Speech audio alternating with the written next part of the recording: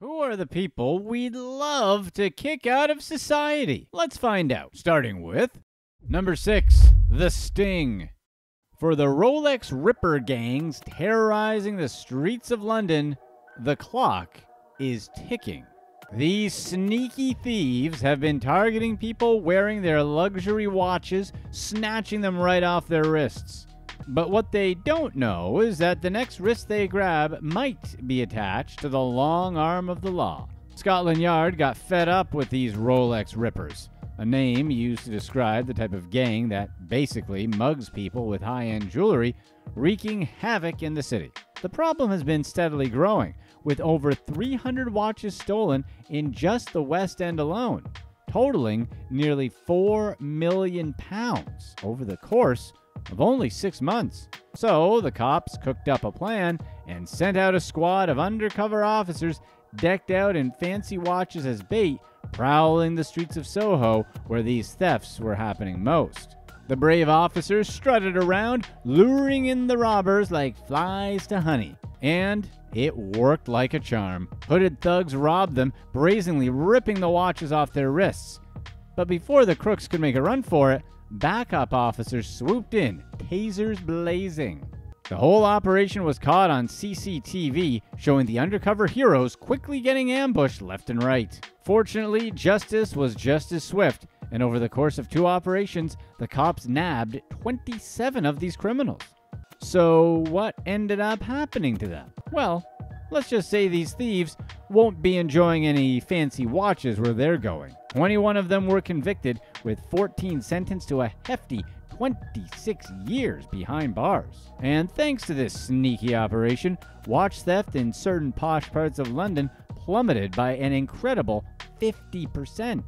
So how did the police catch these time thieves, you may wonder? Well, it was all about data and smarts. The cops analyzed when and where these crimes were happening, then sent in their undercover crew to turn the tables. Most of the victims were just unsuspecting guys out for a night out on the town, so it wasn't too difficult to make believable decoys out of the officers. The thieves thought they were easy targets, but little did they know they were messing with the wrong crowd. So if you're thinking about strutting around central London with a shiny timepiece, maybe don't. While the police put a good dent in the operation, the problem is pretty far from solved. Just stick to busy areas, travel in packs, and maybe invest in some insurance. And if you do get mugged, remember, no watch, no matter the price or sentimental value, is worth it. Number 5, the jacket. An unnamed shoplifter entered a store in Times Square and opened fire, injuring one tourist. The incident occurred after a security guard approached the shoplifter and his 2 accomplices to ask for their receipts as they left the store. One of the shoplifters fled, but the other 2 couldn't sneak away from the suspicious security guard, who grabbed their shopping bag, which contained a coat they were allegedly attempting to steal. The guard approached one of the teenagers, who brandished his weapon and fired. Although he was aiming for the guard, he missed and hit some random Brazilian tourist who was shopping at the store in the leg. The victim barricaded herself in a storage room while she waited for help to arrive. An ambulance eventually took her to a nearby hospital. Police chased after the armed shoplifter, who fired shots at the officers as he fled the scene. He rushed into the 49th Street subway station, where officials feared he would continue his crime spree. One officer drew his weapon inside the subway station, but knew he couldn't fire with that many people around. But the busy platform didn't deter the shoplifter, who left a trail of clothing behind him as he ran down the stairs to the train. He shot at the police for a second time in the subway station, despite being unprovoked, and managed to make his escape. His decision to aim at the cops has him facing charges for his actions, if they could catch him. Officials offered $13,000 for information that could lead to the teenager's arrest. So many things here. How badly did he need that jacket? He could have just dropped it and ran off. So he went from getting nothing to most likely prison time, if they ever catch him, that is. Number 4, the parasite.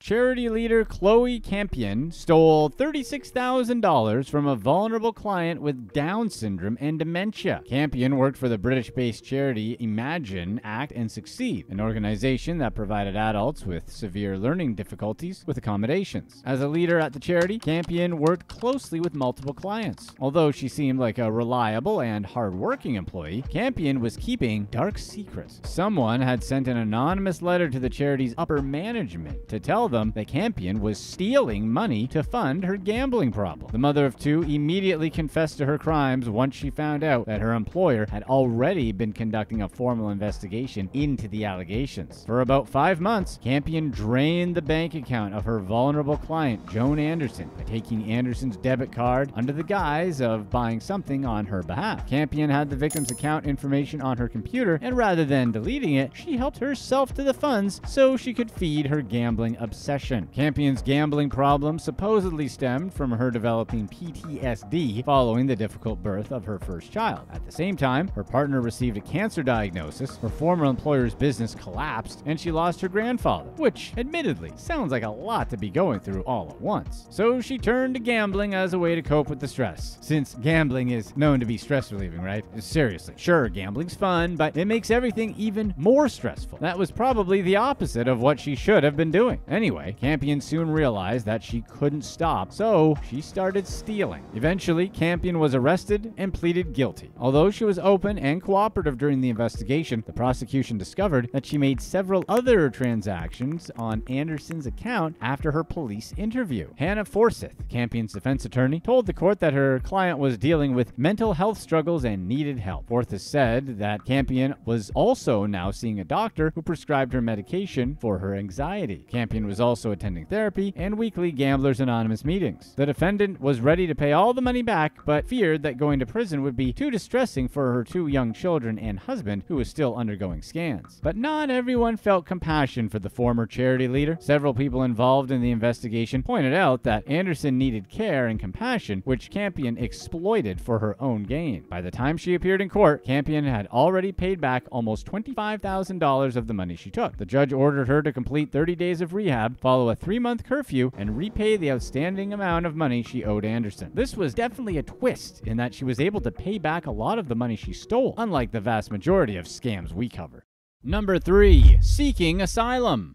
Saheed Aziz, an asylum seeker from Nigeria, falsely claimed refugee status in the UK by alleging persecution from Boko Haram because of his, let's call it, preferences for other men. Boko Haram, for those unaware, is a religious extremist group based out of Nigeria that has become known for its, we'll just call it, unconventional tactics. However, Aziz went on to father 3 children with 3 different women in Britain and orchestrated a £220,000 Facebook and eBay parcel fraud scheme. Aziz collaborated with Nigerian fraudsters to persuade victims into sending high-value goods to various addresses under false pretenses. He then intercepted those items and sold them in his brother's electronics shop, making roughly £220,000 over 14 months, stealing items from about 270 victims. Police caught up to Aziz while he was dropping off his son at school. Aziz panicked and hid a bunch of incriminating smartphones in the child's bag right before he was nabbed. The devices contained evidence of Aziz's involvement in the fraudulent activities, including videos showing stolen items to buyers on the black market. Pleading guilty to charges of conspiracy to commit fraud and possession of criminal property, Aziz faces sentencing with a potential prison term of up to 6 years. Additionally, 9 other people implicated in the scam await sentencing, while others involved haven't been caught yet. For his part, Aziz says that he was the real victim here, since he was persecuted for his, what we'll call, partner preferences back in Nigeria. Number 2. The Squatter.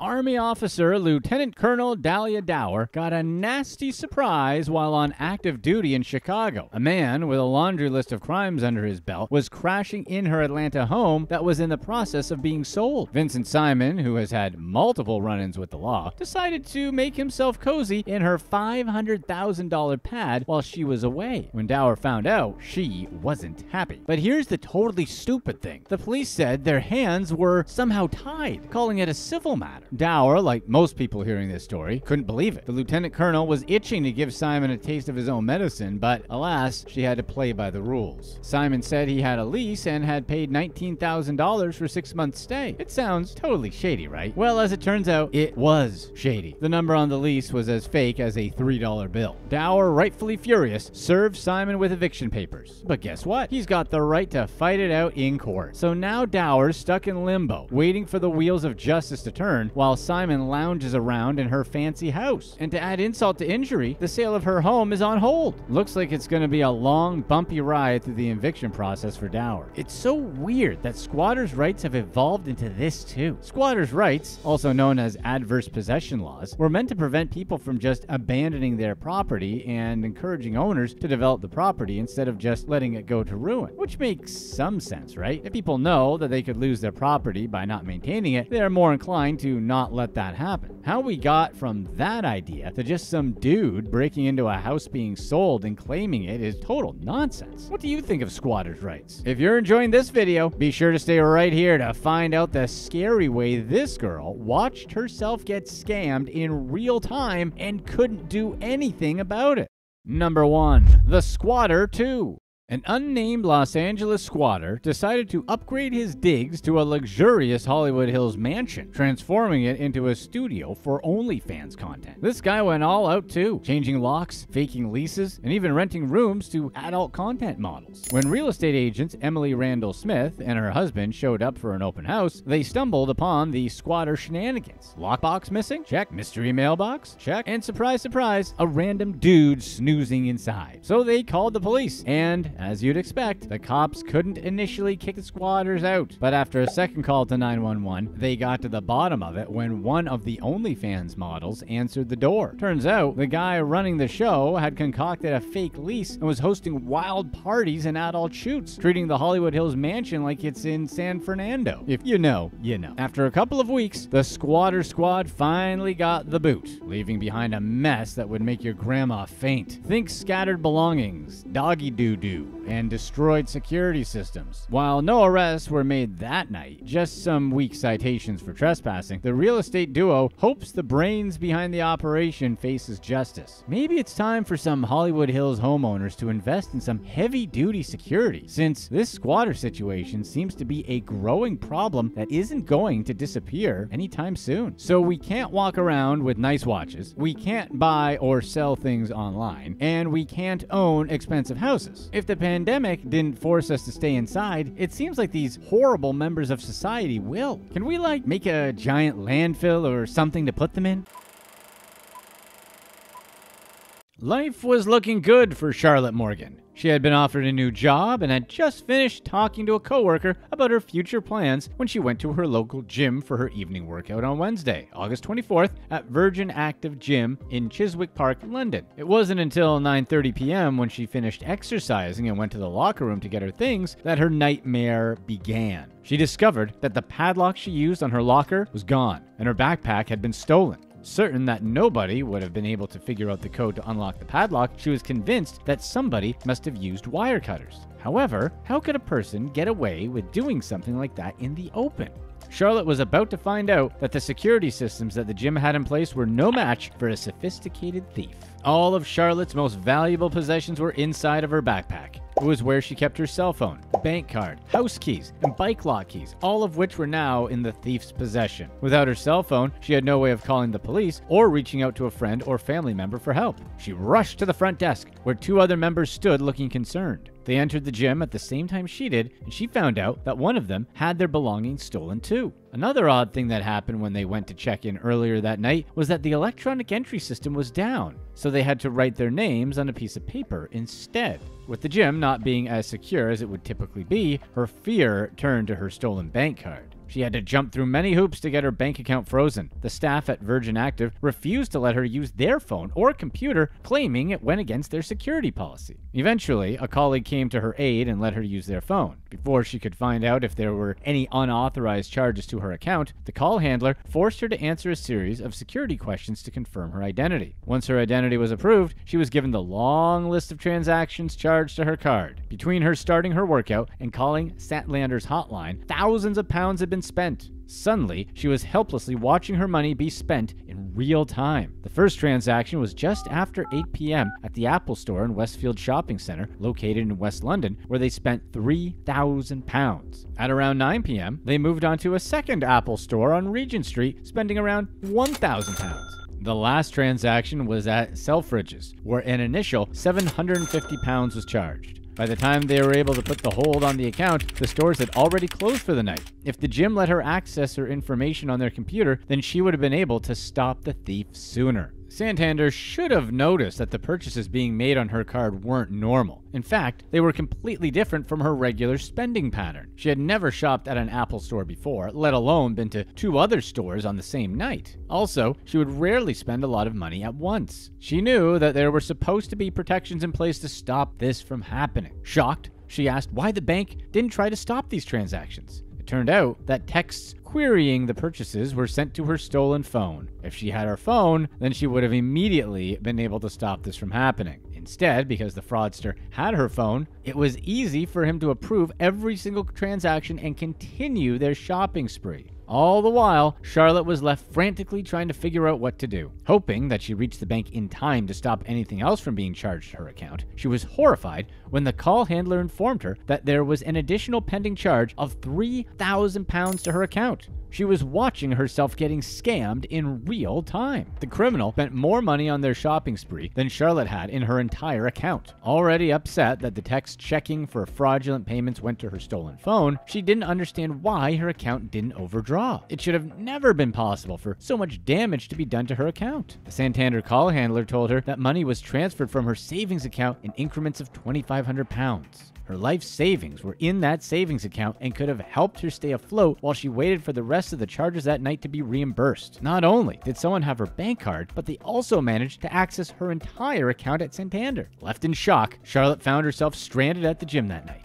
Keys to unlock her bike were gone, her house keys were stolen, and she couldn't call for an Uber or reach out to her landlord without her phone. It wasn't possible to get a hotel without any money, so Charlotte resorted to spending the night at her office where she was a TV producer. She sat at her desk all night as she researched what had happened to her and tried to figure out how she would get her money and possessions back. In the morning, she contacted her landlord and he gave her a new key to her house. Then began the excruciating wait for answers. Police told her when she filed her initial report that they would get back to her in a few weeks once they reviewed the security footage, and Santander said they would investigate the case too. Unfortunately, a few days after the initial incident happened, there was a long weekend that delayed the answers she desperately needed. The anticipation was so grueling that she could barely eat or sleep. Virgin Active UK refused to take responsibility for what happened, stating that they never take fault for theft. They claimed that the turnstiles were in the middle of a quick reboot when Charlotte checked in that night, which was the reason why a member of the staff was writing down people's names as they entered. Members of Virgin Active Gym in Chiswick Park were also never told about the theft, even though another woman had her things stolen that night too. But turning off the turnstiles and just writing names is still breaking protocol for security anyways. Santander took it a step further and even blamed Charlotte for the situation. She was accused of either writing the PIN number on her bank card or writing it out on a piece of paper that she kept in her bag. They went as far as saying that she must have shared the number with colleagues, friends, or a family member before they told her that she wouldn't be reimbursed for the transactions charged to her account. There was no proof that her negligence caused what happened, but the fact that her PIN was used meant that Santander refused to accept the blame. She took to Twitter to share her story. She detailed the entire ordeal in a series of tweets, from the card entry system not working that night to Virgin and Santander refusing to accept fault. Tens of thousands of people shared the tweets, and she received a flood of responses. Local firemen offered to free her still locked bike, and a nearby restaurant offered her a gift card for a free dinner. A member of Virgin Active in Chiswick Park wrote a reply where she questioned if it was safe for her to keep going there. People also sent her links to places where she could report Santander and Virgin Active UK for mishandling the entire situation. A bank security expert confirmed that the most likely thing that happened was that the thief took the SIM card out of her phone. Charlotte had so many unanswered questions. How did the thief know getting into the gym was going to be so easy? How could they have hacked her padlock? How were they then able to bypass her phone's facial recognition and passcode to gain access to her phone? How did they figure out her bank card's PIN code? How were they able to change her bank details so easily? Our question is, were they a member of the gym and just decided to do the crime since they could get in easily? Santander insisted that Charlotte was at fault and that her money was lost due to her own negligence, but a Twitter user helped Charlotte piece together one likely explanation. All the thief needed to change her bank security passwords and PIN was her bank card and the SIM card from her phone. Once they had that, they just needed to move the SIM card from Charlotte's phone into their own, where it would then bypass needing the thumbprint security or facial recognition that it would need on Charlotte's phone. However, Santander claimed that it would depend on how a user logged into the app on their phone and that they wouldn't be able to get into it without a passcode or using biometrics to obtain the PIN. They also clarified that the in-app PIN resets are common for UK banking apps and not a feature unique to Santander. A few days after Charlotte's tweets, Santander had a change of heart. The bank called her and agreed to reimburse her for the fraudulent charges. They gave Charlotte a long apology and admitted that they handled the situation poorly and were ultimately at fault. If her story didn't go viral, would Santander have given the money back? Or were they doing it just because they basically were guilt-tripped into it? Following Santander's lead, Virgin Active UK also acknowledged their role in the incident. They admitted to Twitter user @VivaJinsu that their security machine was broken when she entered and that the staff didn't even bother checking people's memberships before letting them through. Virgin Active UK also claimed that they would do whatever it takes to win back Charlotte's trust, but it might be too late. Charlotte confessed to losing all of her trust in banks and gyms. Now, she always locks her SIM card with a PIN number and separates her bank card from her phone. She was still paying off her phone when it was stolen and, as expected, she's still being held responsible for the rest of the payments, as she didn't have any phone insurance. Unfortunately for Charlotte, she still has 20 monthly payments left beginning in October of 2022. These types of simple gym thefts have apparently been becoming more common in locker rooms in London. Many people have already contacted Charlotte to say they had a similar experience after her story went viral. Charlotte's now actively advocating for change and wants to see police, gyms, and banks working together to stop anyone else from going through the same experience as her. Click to watch one of these next videos. Let us know in the comment section what you'd rather have. Free, all expenses paid travel for life, or no rent or mortgage for life where you live right now.